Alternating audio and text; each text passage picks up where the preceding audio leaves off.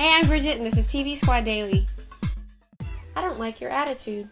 Well, maybe not yours, but all the people writing the headlines this morning saying, oh, American Idol's gone to crap. Because, oh, the best singer went home last night. It's not about talent anymore. Get a hold of yourself and quit whining. They're all talented, and we get to pick whoever we want. We get to pick whoever does it for us, and usually for the American public, doing it for us requires more than just a good voice. It requires a certain personality and image, and that's okay.